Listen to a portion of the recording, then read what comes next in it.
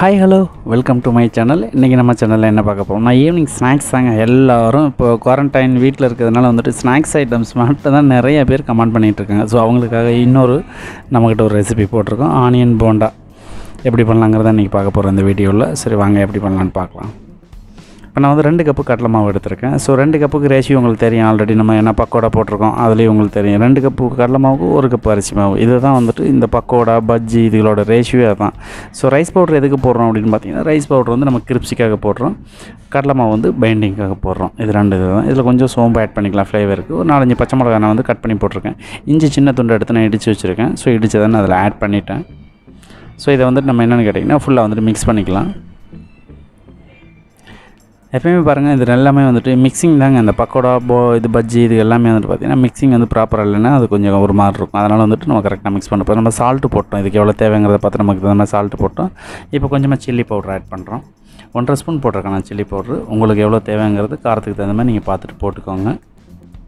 So கொஞ்சமாக பெருங்காயத்தூள் போடணும். இது எதுக்காகன்னு கேட்டிங்கன்னா, நம்ம இந்த மாதிரி அதாவது ஒன்று ஃப்ளேவருக்கு, இன்னொன்று வந்து நம்ம வயிற்றுக்கு வந்து டைஜஸ்ட் பிரச்சனை வராமல் இருக்கிறதுக்காக தான் அதை நம்ம பண்ணுறது. கொஞ்சமாக மஞ்சத்தூள் போட்டிருக்கோம் கலருக்கு. ஸோ அதை வச்சு தான் இப்போ நம்ம மிக்ஸ் பண்ண போகிறோம். எல்லோரும் ரெட் கலர் போடுவாங்க ஆனியன் போண்டாவில். ஸோ நம்ம அந்த வீட்டில் பண்ணுறதுக்கு வந்து அந்த கலர் தேவை கிடையாது.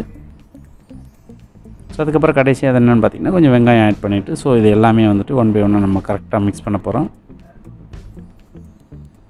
எதுக்காக நம்ம எல்லாமே செப்பரேட்டாக போட்டு மிக்ஸ் பண்ணி பண்ணுறோன்னா, ஏன்னா நம்ம முன்னாடி மிக்ஸ் பண்ணோன்னா அது கொஞ்சம் மிக்சிங் வந்து ரொம்ப ப்ராப்பராக இருக்கும். எல்லா பக்கமும் ஒரே மாதிரி நமக்கு சால்ட்டும் சரி ஸ்பைஸும் சரி ஆட் ஆகிருக்குன்றக்காக தான் நம்ம அந்த மாதிரி பண்ணுறது. இதுக்கு வந்து தண்ணி ஊற்றி பிணையக்கூடாது, கொஞ்சம் கொஞ்சமாக தெளித்து தான் பிணையணும். ஸோ அது ரொம்ப முக்கியம். தண்ணி கொஞ்சம் கூடனா கூட வந்துட்டு பார்த்திங்கன்னா போண்டா வேகாது.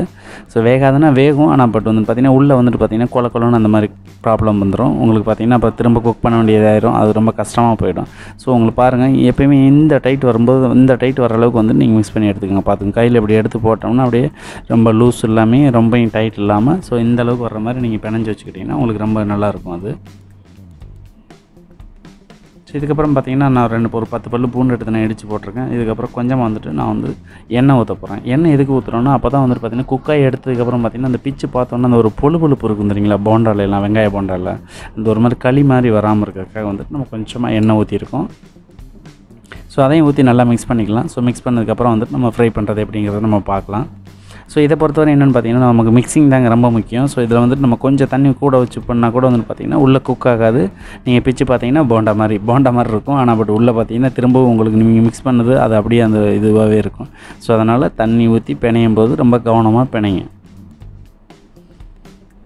ஸோ இந்த மாதிரி நீங்கள் வந்துட்டு ஒரு உருண்டை எடுத்து நீங்கள் போடும்போது இந்தளவு உங்களுக்கு அந்த கண்டென்சன்சி இருந்தால் தான் வந்து உங்களுக்கு கிளியராக இருக்கும். அதனால் வந்து நீங்கள் அதே மாதிரி பார்த்துட்டு பண்ணணும். இப்போ பாருங்கள், நம்ம வந்துட்டு ஆயில் சூடாகிடுச்சு, ஒவ்வொரு பீஸாக நம்ம போட்டுட்ருக்கோம். இந்த மாதிரி தான் நீங்களும் வந்துட்டு உங்களுக்கு எவ்வளோ சைஸ் எவ்வளோ பெருசு தேவைங்கிறத பார்த்துட்டு அதுக்கு தகுந்த மாதிரி நீங்கள் பீஸ் எடுத்து போட்டுக்கோங்க.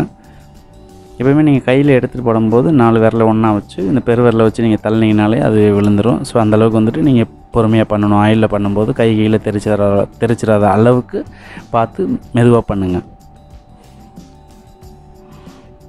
ஸோ இப்போ நான் வந்துட்டு ஒரு 5-6 பீஸ் போடுறேன். ஸோ போட்டதுக்கப்புறம் வந்து பார்த்திங்கன்னா ஃபஸ்ட்டு அது குக் ஆகட்டும், அதை எடுத்து பார்த்துட்டு எப்படி டேஸ்ட் என்னன்னு பார்த்துட்டு போட்டுக்கலாங்கிறதுக்காக வந்துட்டு நான் ஃபஸ்ட் டைம் போட்டிருக்கேன்.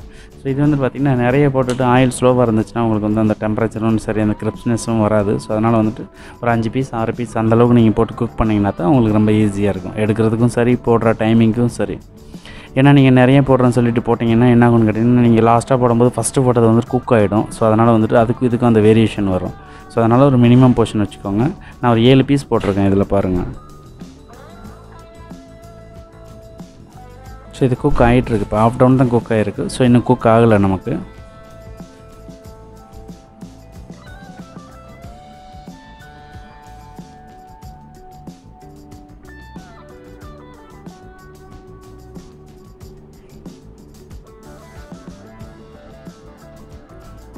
இது வந்து பார்த்திங்கன்னா அதாவது மீடியம் ஃப்ளேம் வச்சு உங்களுக்கு பொறுமையாக குக் பண்ணிங்கன்னா தான் உள்ளேயும் நல்லா குக் ஆகும், நமக்கும் அந்த மொறுமொறுப்பு கிடைக்கும். ஸோ அடுப்பை கூட்டி வச்சு பண்ணிங்கன்னா நமக்கு வந்து சீக்கிரம் வெளியில் பிளாக் ஆகிடும், ஆனியன் கருகும், உள்ளே வந்துட்டு வேகாமல் இருக்கும். அதனால் வந்துட்டு ஃப்ளேம் வந்து நார்மலாக சூட்டில் வச்சு நீங்கள் குக் பண்ணணும், அதை மட்டும் மைண்டில் வச்சுக்கோங்க.